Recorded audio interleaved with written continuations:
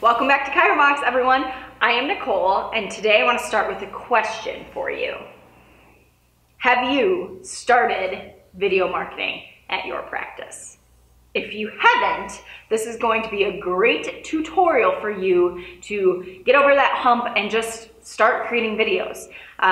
They are a great resource for your patients and for your potential patients who are coming to your website and to your YouTube account and on Facebook. And they're not that hard to get into. Even if you have been creating videos, these are our top tips for a spectacular video marketing campaign, and I bet you could learn a thing or two from these top tips. Tip number one is harder than it sounds. Relax. That's all I want you to do.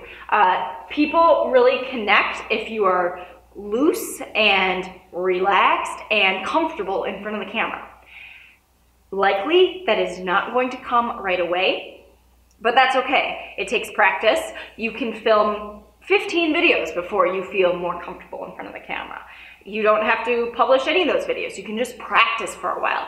Practice talking to the camera, just like I'm doing right now. And as you get more comfortable, your viewers will notice and they'll like it. That's the kind of video they want to be watching. Number two is related, but a little bit different. Be conversational.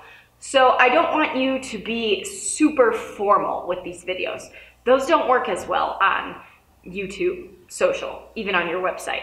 You should be professional, but also approachable at the same time. You're trying to basically win people over to come to your practice, to learn more about your practice, and eventually to become a client of your practice. And you're going to do that more successfully if you are friendly to them. Number three, focus on one message. This is important, and I think many times it's overlooked. You want these videos to only convey one main thought. If you have more than one thought, your viewers are going to get confused and not follow what you want them to do next. So focus on one message, and within that, keep your videos short and sweet. I don't think I talk about that later. So focus on one message means that your videos should be powerful and concise. Don't make them longer than they need to be. People have very short attention spans now, and especially when you're just getting started, shorter videos are a win-win on both sides because they will take less time for you to create and more people will watch them because you're not demanding that much of their time.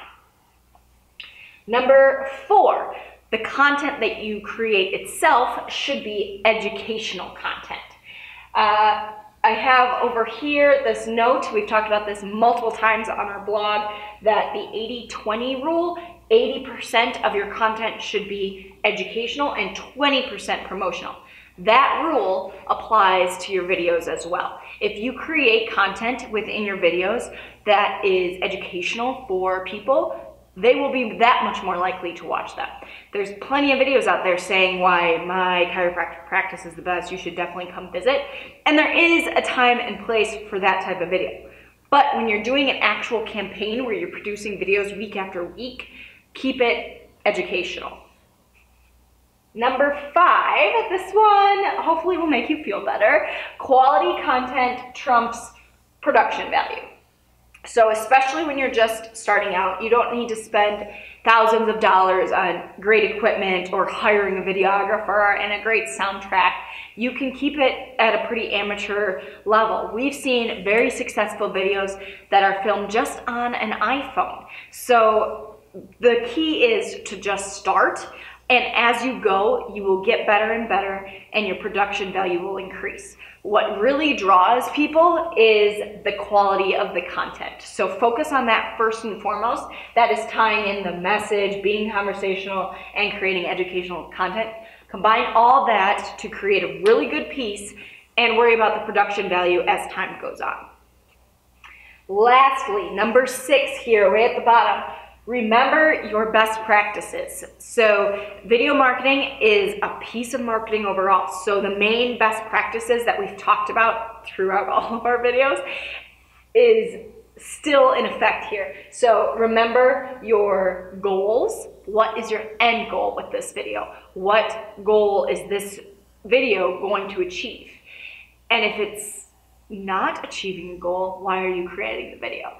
If you don't know what goal, think about that first before you sit down to create, for sure, the video, but even the content itself.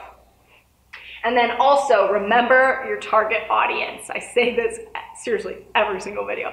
Remember your target audience, because if you don't know who your target audience is, you're not going to reach the right people. So think about that audience that you're trying to reach with every video that you create, and your video will be that much more successful overall. Those are my top tips, these 6. We have more tips for you. We covered this whole topic this past week on the blog, so head to chiromox.com for more information there. And if you have any questions in the meantime, feel free to reach out. I'm Nicole, and I'll see you next week for another video. Bye.